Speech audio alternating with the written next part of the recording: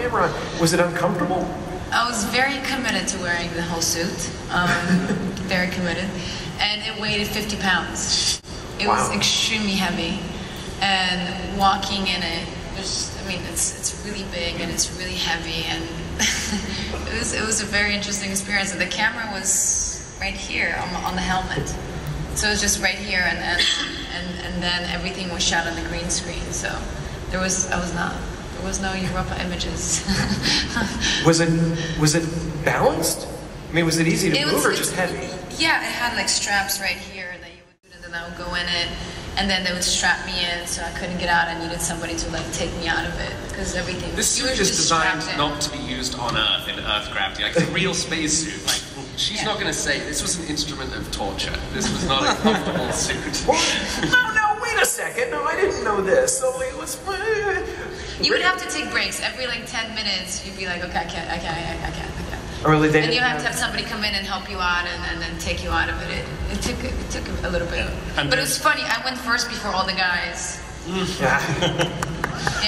I read books and to understand, what they might go through under so much pressure and how to deal with situations. And there was a lot of this kind. There was 2 weeks of rehearsal to talk about all these things, and the book, what is it? I keep forgetting the book.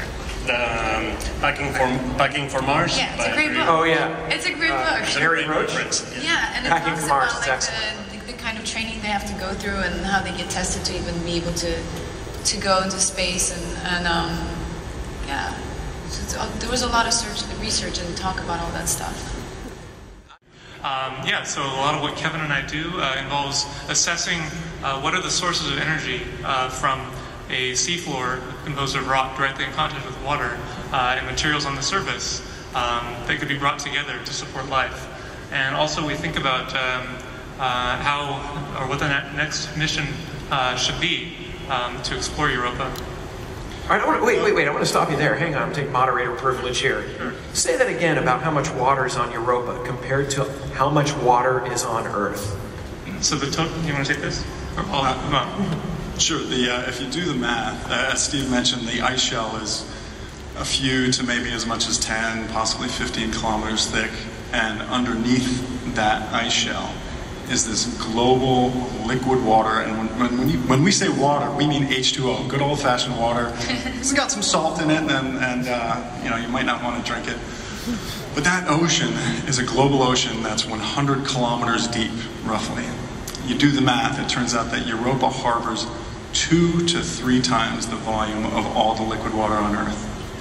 And what motivates, I've been obsessed with aliens since I was a young kid, and always wanted to be, go home with E.T. and all that stuff. And what motivates much of my interest in the search for life elsewhere is finding living life, finding life that we can poke at and prod at and see whether or not there's a different way of getting the business of life done. Is the DNA, RNA, and protein paradigm that powers all life on Earth, is that the only game in town, or is there's some other way that biology could work? Are we just one example? Is our tree of life on Earth just one example on a periodic tree of life? That's the kind of question that we're pursuing when we go to a place like Europa. Wow.